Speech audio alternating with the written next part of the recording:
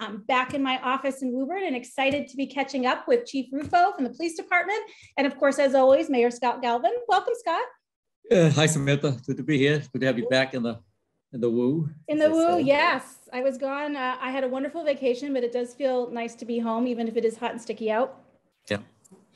So lots of things going on in the city. I wanted to touch base on. I connected with Rich Haggerty earlier today because I know there's been some question about free lunches in the school systems across Massachusetts and had been in budgets and out of budgets. I don't think it's officially passed yet, but he felt pretty optimistic that we will be able to offer free lunches that will be funded at the state level.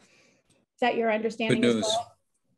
Well? It's been that way, but that's good news if they've done that. Yeah.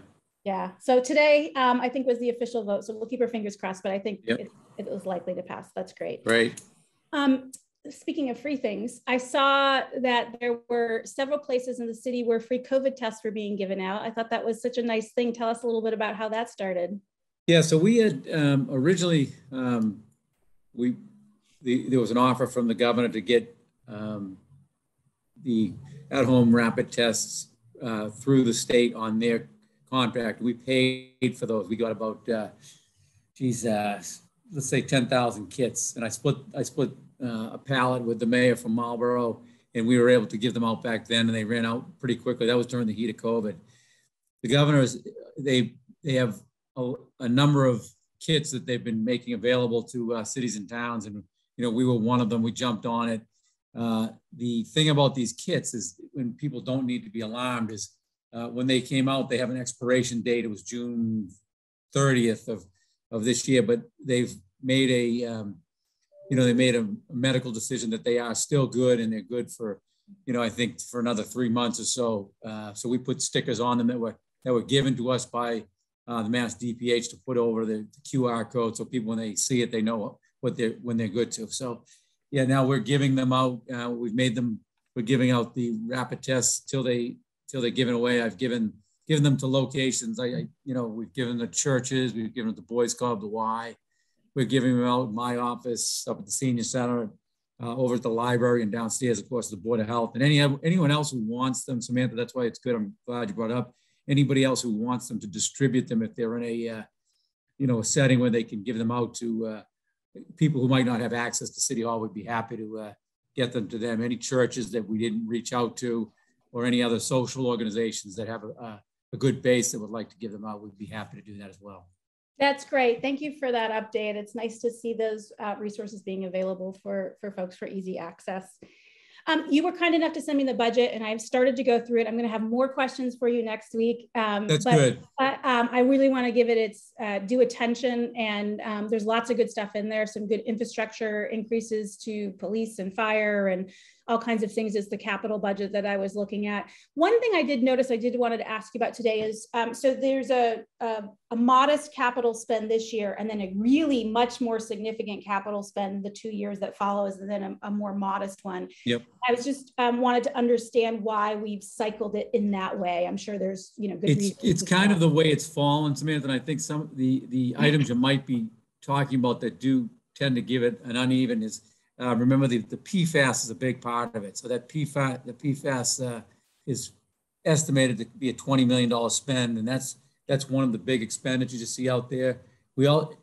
Some of that will be by grants, some will be by the city taking on some debt, which hopefully will be no interest, but still it's an expensive proposition.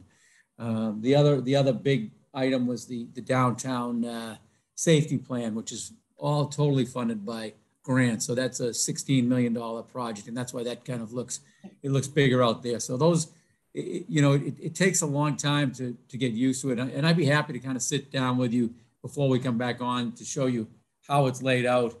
But what we generally do is, the one thing we try to keep constant is the annual appropriation we make by free cash. Sometimes they do get smaller as the years get out, but we end up, as we go, this 5-year plan is always, we always update it. And, one of the big things that I made sure to note is that the schools have a study that they're going to be doing, and the bids are coming back for that now to employ an engineer / architect who's going to help them go through the buildings and point out some of the capital needs that they need for some of those buildings. And, you know, we've talked about this at the, those new buildings that we're building are starting to age. And I always point to the reason it's 20 plus years. It's still a beautiful building, but there are definitely things in there that are going to have to be updated. So. Yeah, thank you for that. I'll take you up on it. We'll schedule that so I can go through it in more detail. Yeah. I actually found it, I really liked how it was laid out because it's easy to see what's a grant versus, you know, sort of city funding and such. So lots of good information to sit through there, but having someone who knows what's all in there will be very helpful for me. So yeah. I'll definitely take you up on that. A couple other little things. I'm just looking through my notes here. You know, the only other thing I wanted to mention for folks, and this isn't really specifically from your office, Scott, but I think it's just, I noticed a really cool kite making class the library is offering this weekend, and I wanted to call it out because there were still some spots for it, and it looked like a really cool class. So I wanted to let folks know if they haven't signed up for it, they should go check that out. Yeah, they're doing a good job. And we talked about this last week. The program is starting to ramp up, and the level of interest over at the library is really picking up, which is where we want it to be. So we're happy about that. Yeah, me too. I know we're going to be getting together in person next week at Horn Pond, weather permitting, to film.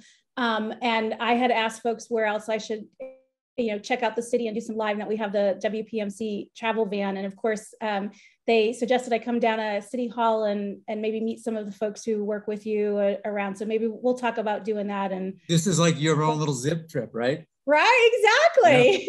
Yeah. You gotta start hyping it up, and people will be coming down to get on camera. I'm excited to have to help support the WPMC and the van and all the hard work they do in that. The crew does an amazing job using the new. Yeah, it'll be great. Maybe if you want to, you know, get, like you said, get some other. I'm sure you already have your guests. Yeah, you know me, I'm always open. So we'll coordinate that. But anything else going on in the city before I introduce Chief Rufo and we talk about some of the stuff happening in the police department? No, I think we're up to speed on most of the stuff. We'll go over the Capitol, you know, probably whenever you want. We'll go over that in more depth. The city council is just getting their hands on it tomorrow night. They'll get their hands on it. They'll send it to committee. So if you wanted to preview it before they talk about that, that'd be pretty good. Yeah, you bet. Absolutely. We'll do that. Thanks, Scott, for joining us. As always. Good to see you. See you, Chief. Take care, Mayor. So Chief Rufo, thank you so much for joining us. We were talking before the show that it has been far too long in between when we've chatted, so we won't let that happen again, but really glad that you're here. And thank you for having me. Yeah, and we have some good news to share. So I know that the police department received a Cummings grant, if I'm correct, around drones and investing in that technology. I wanted to ask a little bit about how those will be used and how that came to be. Well, some of recent drone technology has come into law enforcement, and it's proven to be very successful in a couple of the cities and towns around us. Particularly, they've been very successful in search and rescue, and instead of sending multiple officers into a particular area, a drone can be employed, searching an area, you know, much more quickly. And particularly with thermal imaging technology that we have in drones today, the ability to find and locate people in the darkness, or even not in the darkness, it's fantastic. People can be located and then send rescue personnel right to them instead of surrounding or inundating an area, you know, flooding an area with personnel with no success. The drones have been very successful. Many times we've called the state police in the past for assistance for aerial surveillance or assistance in location. When you look at flight times with upwards costs of $2,000 per hour minus personnel, there is just such a significant savings, and they basically can achieve the same thing. Found them to be very, very successful with road crash investigations, highway safety surveys, especially with surveys. You know, you can collect data in real time, and it assists with that, but as well as mapping crime scenes. Certainly it's great for the preparation, monitoring of public events, disaster response and assistance, and certainly last but not least, you know, crime scene investigations as well, particularly mapping of crime scenes. So there's a plethora of applications for it. And, we thank Cummings Foundation. They were just great. So we've got that project moving forward, and we're in the process now of looking at the different equipment, the different add-ons that go to the drone itself, as well as a vehicle that's dedicated just for the drone and the drone unit. So that is in process of being built right now. That's great. I was actually going to ask you about training, because flying a drone, particularly one of this, takes some skill. This isn't my kid in the backyard, having fun chasing their dog, but this has a much more purposeful use, and they're pretty sophisticated technology. So, well, you had to mention a unit, so there'll be sort of a dedicated group of people who get trained on it, or how will that work? Yeah, right now we have one drone pilot already. There's a couple of us that have already taken courses towards drone pilot certification. And you literally get a license that says FAA, you're a remote aerial surveillance operator type of thing. Many guidelines, particularly with our close proximity to Hanscom Field. If it is deployed on the west side, there is criteria that we have to live with that under, as well as permitting and authorizations through the FAA for Hanscom. Logan isn't as much of a problem as the proximity isn't as great, but because of the proximity to Hanscom, there is different criteria. That's really, I hadn't even thought about it in terms of finding people. And so that is we do have folks who occasionally go missing or such. So glad to hear it will be used for that. I want to talk about the Supreme Court decision that was recently made around license to carry and what that means for Massachusetts, and specifically for Woburn. Some of the ruling does have at least the appearance of an effect of how we can and license people to carry a firearm. And I wanted to just get an update from you about what changes, if any, are happening here in Woburn as a result of that case. Okay. Well, that case is the New York Rifle and Pistol Association versus Bruin. Bruin, actually, he's the colonel of the New York State Police. He would be the one responsible for licensing. They filed suit, which ultimately ended up in the Supreme Court, appealing the restrictions in New York on the right to possess for personal protection, we'll say. So the Supreme Court went right along the guidelines of the Second Amendment, which guarantees your constitutional right to carry or, to possess firearms. Massachusetts law isn't changing dramatically. The biggest change is the reason for issuing the license. So an issuing authority can issue it with no restrictions, can restrict it for sporting and hunting, things like that. Right now, with this law, the restrictions that could have been placed on a license, if an issuing authority chose to do so, that's no longer applicable. So when somebody applies for the license, we can't ask what they want it for. It is whether or not you fit the criteria for the license. And it isn't even fit the criteria. It's whether or not the statutory prohibitions that would preclude me from issuing a license to somebody. So if there are no statutory prohibitions, that person is issued a license. It doesn't affect the FID law. That's entirely different. That is a shall issue law, unless, again, this criteria that would prevent you from possessing the license. This affects only the license to carry and only the restrictions on the license. That is it, which honestly makes our job easier as, when somebody does come in and apply for it. But and just to be clear for folks, we still do background checks. You still have, if there's reason to withhold Yes. based on. Well, the statutory prohibitions that prevent me or any issuing authority from issuing a license: felony convictions, state or federal drug convictions, conviction of a violent crime. And, people say, well, exactly. Well, it could be assault and battery, domestic assault and battery, robbery, etc. Any of your very serious, dangerous crime felonies. If there is nothing that will prohibit that, the only other issue would be whether or not somebody would be a suitable person not to be licensed. And that there's certain criteria for that. But again, it generally falls within the statutory prohibitions for the license to carry. I've seen the police department do some really good work at raising awareness around some of our residents or visitors who might have communication challenges, right? So folks who might be autistic or nonverbal or maybe just disoriented or suffer from dementia or something like that, and raising awareness. Tell us a little bit about some of the ways that the department has been working to train staff to deal with those situations and just generally raise awareness. Well, we do have a program where somebody can actually inform us of somebody with particular special needs or communication issues. That goes into our log, not into our log, into our computer database, so that if we do get a call to that location, it'll immediately pop up on the screen that there is communication, possible communications issues, developmental issues, or other issues that would be concerned with, so that people can prepare as they begin their process of helping to assist or rectify whatever the problem is.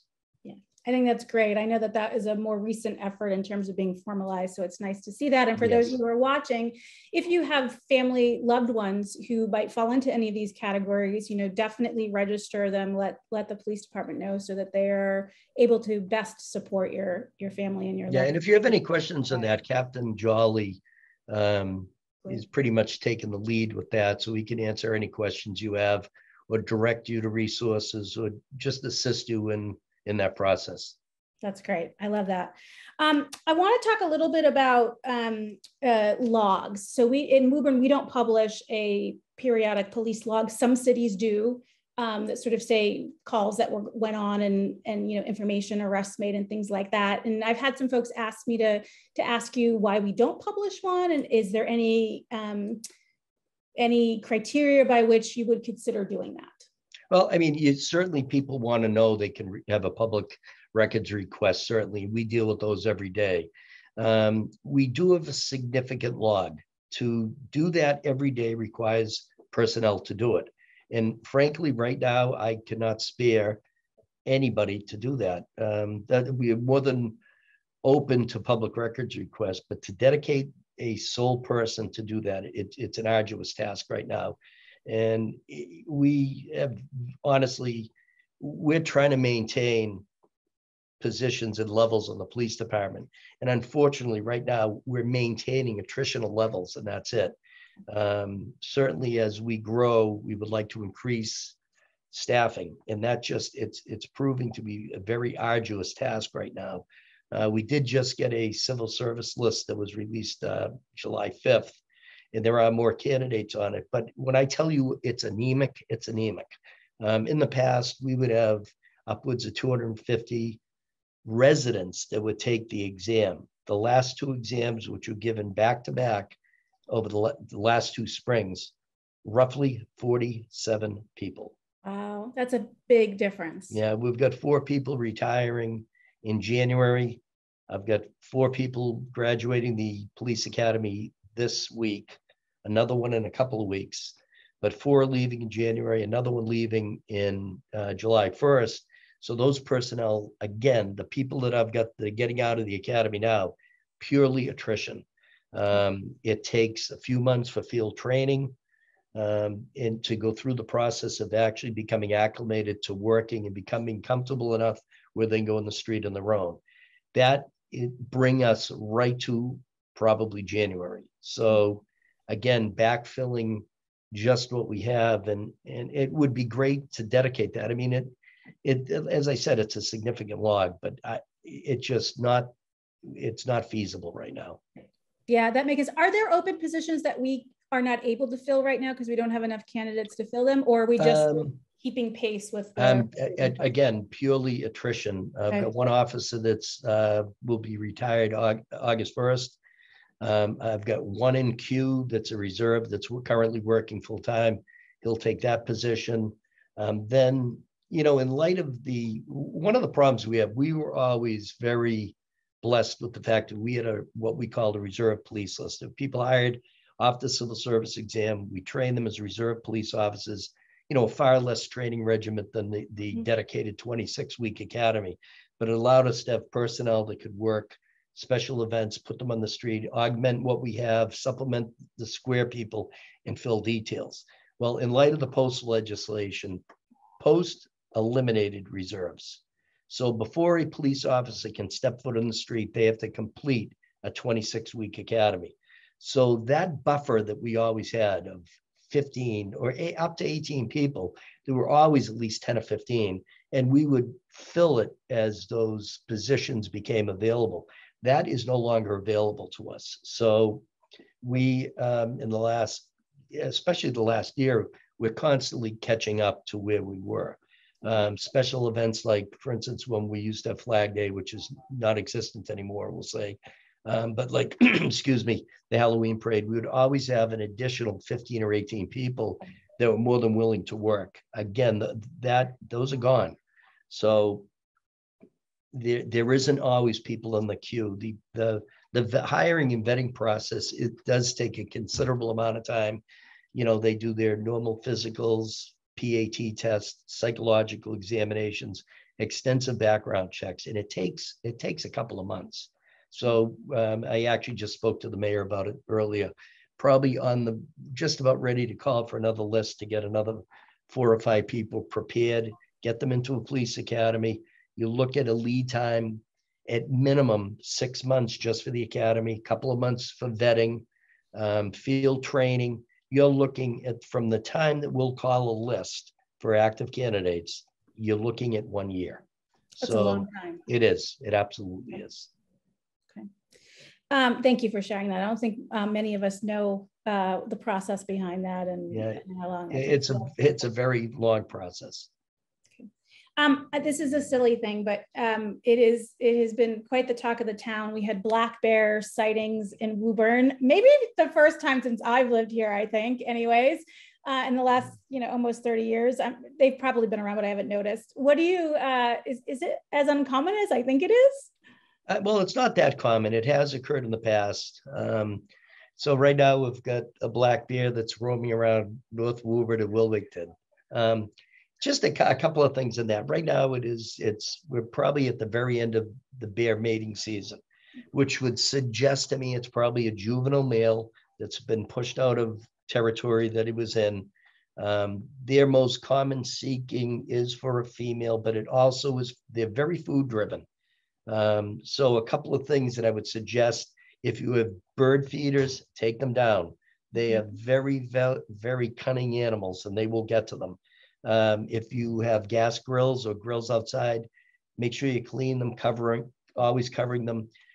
Secure your trash. I wouldn't put trash out or garbage out until the night before the garbage delivery. And the bottom line is leave them alone. They're not, generally speaking, an aggressive animal, but if you happen to come across a female with cubs, they're very, very protective, as you would expect. And the juvenile males, as I believe this one probably is, and again, it's speculative, but based upon the time of the year, it is probably in the size, probably a juvenile male that was pushed, as I said, pushed out from a territory and into a new one, and he's looking to make friends. So yeah, and you don't want to make friends. Well, not with humans. No, we definitely want to. We have, as many of the audience knows, I have a house in New Hampshire in addition to my home here in Woburn, and we have a lot of black bears that not a lot of them, but it's quite common. We're in the woods and the lake and they're around. And the things you describe are we don't put trash out. Birds, the bird feeders, it's amazing what a black bear will get into. No matter how high up it is, they do climb trees, they can get to them, and they like the bird seed. So they're fast runners and they're consummate climbers. Yeah. So if there is a sighting, should people continue to call it in, or only if there's like a disruption to, that it's doing something to indicate perhaps that it is dangerous to? I mean, I would say if it exhibited any aggressive behavior, certainly give us a call. At that point, we would probably call the environmental police, and they will come out at the drive, very, very quickly. But again, I mean, my advice would be to pretty much leave them be, don't antagonize it. There's some people that might say, well, I'll try to scare them away. They will go. If there isn't a food source and there isn't somebody to be friendly with, they're not going to stick around. But they are very resourceful and they're very cunning animals. So. Yeah. Yeah, any aggressive behavior, certainly give us a call, no question.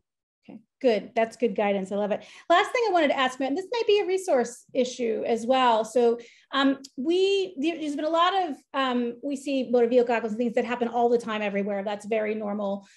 There isn't a lot of enforcing of speeding laws in Woburn. So there's a lot of people who see people, being fast. We certainly have seen police respond to people messing with school bus pickups and drops offs and things like that. But generally speaking, not a lot of people are going to be pulled over for speeding and ticketed for doing that in the city. Is that a resource issue, or is there another reason we don't see more of that happening? No, we have a dedicated traffic bureau that their entire function is traffic enforcement and or assistance, with accidents. Woburn is 12.5 square miles, and there is a tremendous amount of traffic, particularly during the day. We have people that work days, evenings, and they're spread out pretty much everywhere, but it's a city, and during the day, our numbers bloom, we'll say, and there is a tremendous amount of traffic, and you can only do so much. In time, would I like to see the traffic bureau staffing increased? Absolutely. But again, right now, I don't have the capability to increase the traffic bureau, and it would be great. Sergeant Stokes Rennett, his officer, Simons, Mantone, Gately, and Pacheco, dedicated officers. That's all they do. And again, no matter where you go, there is potential traffic problems or speeding, and they are very, very astute and aggressive. But unfortunately, we definitely had a setback during the pandemic because there was I don't want to say very little enforcement, but there was a reduced amount of enforcement, and people became far more aggressive drivers over the last 2 years. But they're at it every day, and they do a great job. And again, you can only do so much. Yeah, and but obviously rest assured, we are aggressive at it. Yeah, that's good to know. And, look, they have to put their priorities in the areas, preventing really dangerous driving. Speeding is a factor, but not the only factor in that. So a lot of work for those 4 people to do.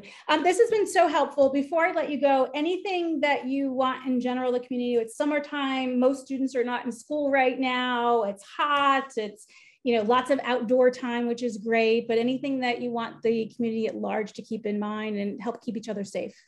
Well, the best advice that we can give is if you see something, say something. And that's what, if you're having a problem with, a neighborhood issue or constant parties or noise, call us. The best thing you can do is call the non-emergency line, 781-933-1212.